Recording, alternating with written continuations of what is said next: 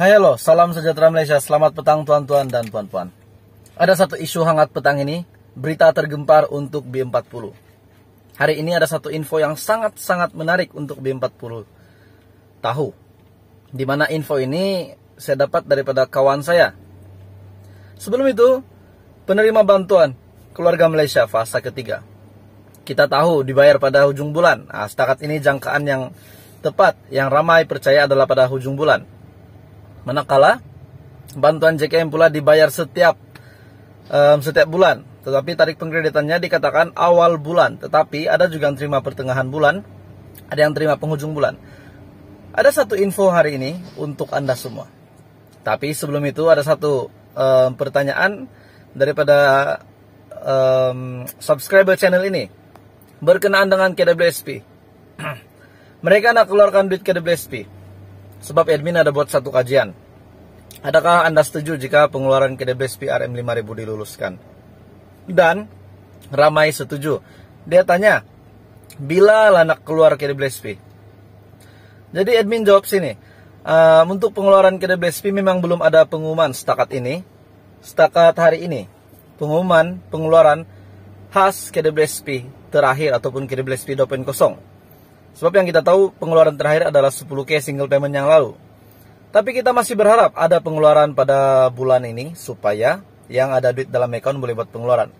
Dan dapat cover sedikit sebanyak untuk belanja rumah, mana tahu mau start bisnis kah. Tapi kita tetap berharap ada pengeluaran kepada mereka yang layak, kepada mereka yang benar-benar layak dan benar-benar memerlukan. Jadi tonton dan puan-puan, ada satu info khas untuk golongan B40 pada petang ini. Di mana terdapat satu rakan saya. Dia jumpa saya, bro, kau tahu kan pasal package bantuan nih, info bantuan di Malaysia? Saya jawab lah, ya bro, kenapa? Tapi kalau saya dapat jawab, saya jawab lah. Kalau ada yang saya tidak tahu, saya minta maaf saja. Mungkin itu saya terlepas pandang. Saya cuma sampaikan dengan kamu yang saya tahu saja. Saya cakap dengan dia. Dia WhatsApp lah saya, dia jumpa saya. Bro, ada duit masuk dalam account saya. Ada ini kerja biasa saja, dia kerja biasa saja, gaji 1.500 saja. Jadi dia ini tergolong dalam golongan B40. So dia ini B40 penerima BKM. Dan dia bujang. Jadi dia akan terima BKM fase ketiga 150. Tetapi dia telah terima pengkreditan pada beberapa hari yang lepas. Nah, dia jumpa lah saya. Kami jumpa. Bro, ada duit masuk dalam account bank saya. Saya kata lah, berapa? 50. Saya terkejut lah, 50. Adakah bantuan RM50? So saya punya fikir, yang saya tahu BKM fase ketiga bujang, bantuannya jumlahnya adalah RM150. Dan dia kata dengan saya, jumlah bantuan yang diterima adalah RM50. Saya balaslah dia, saya kata, bro, saya rasa bukan bantuan tuh, sebab bantuan BKM fase 3 bujang adalah RM150. 50 tuh tidak tahu dari mana. Sebab kami dia periksa di online banking, dia pun tidak dapat pasti, tidak dapat kenal pasti dari mana. Last saya punya pikir, oh rupanya mungkin, saya kata dengan dia, mungkin orang salah transfer nih. Tuh dia pun berpikir, mungkin juga lah. Tadi dia tanya saya boleh guna ke tuh duit? Saya bagi dia nasihat, jangan guna dulu, simpan dulu. Simpan saja, mana tahu nanti kalau ada orang salah transfer, nanti bank akan call lah. Kalau dia buat laporan di bank, dia suruh kembalikan 50 tuh. Begitu. Jadi rupanya bukan duit bantuan, saya rasa bukan duit bantuan. Sebab tiada duit bantuan RM50 untuk BKM fase ketiga. Jadi itu adalah perkongsian petang ini untuk keluarga Malaysia. Jadi semoga Anda semua jangan kena prank macam bro saya tadi tuh. Sebab kita tahu BKM fase ketiga, tarik rasmi ataupun jangkaan yang tepat pada ketika ini adalah pada hujung bulan selepas gaji. Jadi itu saja perkongsian petang ini. Semoga Anda tetap bersabar menantikan pengkreditan BKM. Hai halo, salam sejahtera Malaysia, selamat petang tuan-tuan dan puan-puan. Ada satu isu hangat petang ini, berita tergempar untuk B40. Hari ini ada satu info yang sangat-sangat menarik untuk B40 tahu. Di mana info ini saya dapat daripada kawan saya. Sebelum itu, penerima bantuan keluarga Malaysia fase ketiga. Kita tahu dibayar pada hujung bulan. Setakat ini jangkaan yang tepat, yang ramai percaya adalah pada hujung bulan.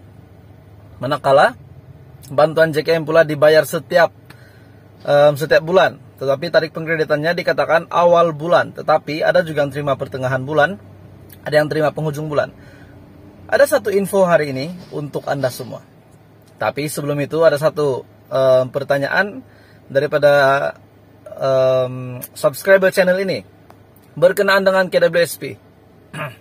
Mereka nak keluarkan duit KWSP sebab admin ada buat satu kajian.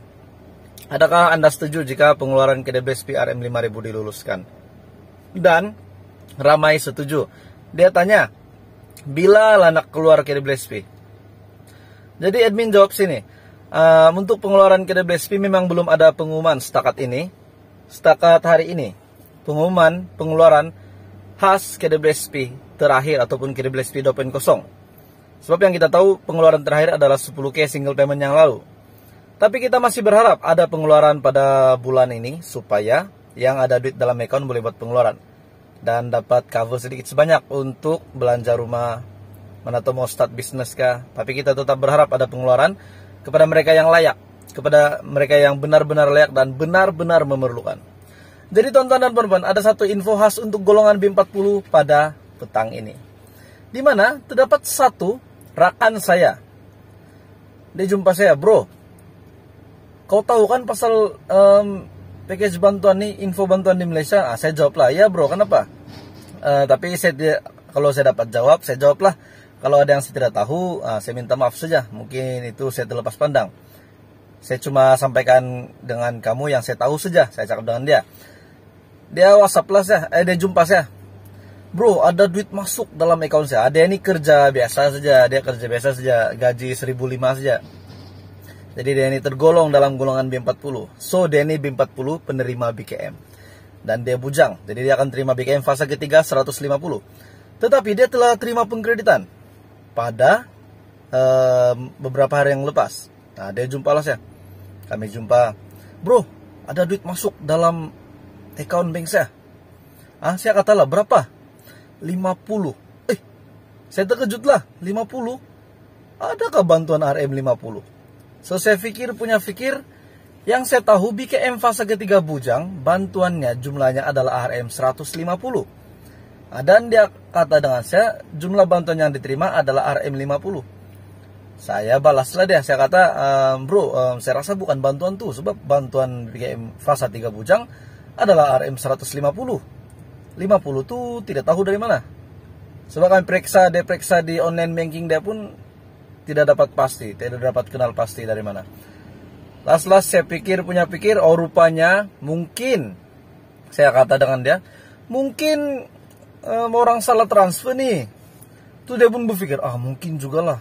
Jadi dia tanya saya boleh guna ke tuh duit? Saya bagi dia nasihat, jangan guna dulu, simpan dulu. Simpan saja, mana tahu nanti kalau ada orang salah transfer, nanti bank akan call lah. Kalau dia buat laporan di bank, dia suruh kembalikan 50 tuh. Begitu. Jadi rupanya bukan duit bantuan. Saya rasa bukan duit bantuan, sebab tiada duit bantuan RM50 untuk BKM fase ketiga. Jadi itu adalah perkongsian petang ini untuk keluarga Malaysia. Jadi semoga Anda semua jangan kena prank macam bro saya tadi itu. Sebab kita tahu BKM fase ketiga, tarik rasmi ataupun jangkaan yang tepat pada ketika ini adalah pada hujung bulan selepas gaji. Jadi itu saja perkongsian petang ini. Semoga Anda tetap bersabar menantikan pengkreditan BKM.